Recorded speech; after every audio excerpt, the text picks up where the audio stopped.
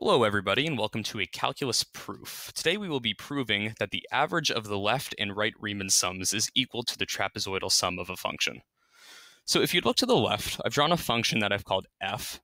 I've shown that it's continuous over the interval from which we could call a to b, where a is the left-hand point and b is the rightmost point.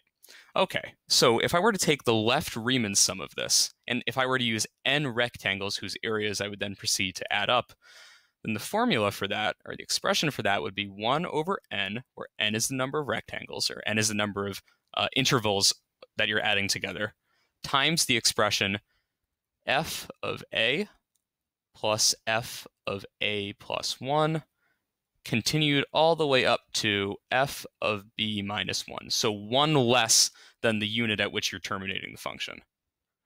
And then if I were to take the right Riemann sum, it would just be the same formula with all the x values shifted up 1 unit.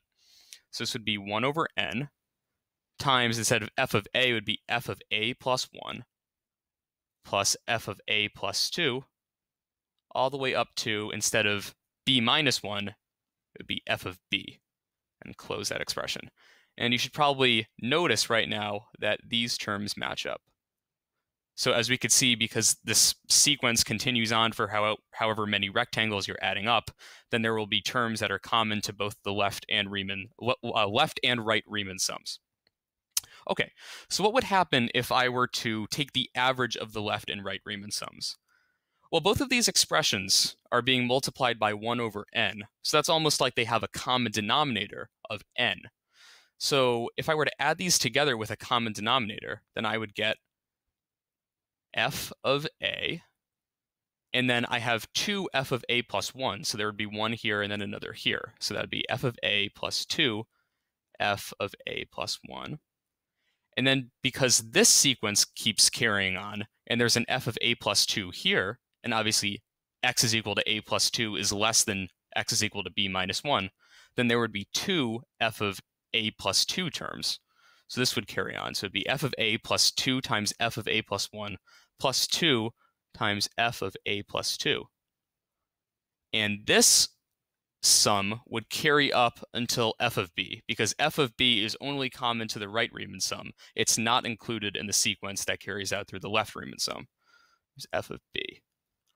Okay, and then this all has a common denominator now of n. And then to take the average of this, once I've added them together, I would simply divide by how many sums I added up, which would be 2 in this case. I added up the left and right Riemann sum, so I'd multiply this by half.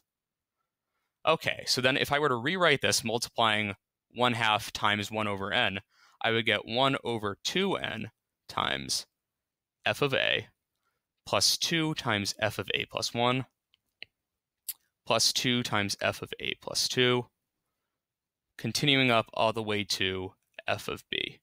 And I would close this expression. And as you've probably noticed, this is the formula for the trapezoidal sum. So I have now proven that the average of the left and right Riemann sums is equal to the trapezoidal sum of a continuous function. Drop a like or a comment on this video if it helped you out, and I will see you guys in the next one. Thanks.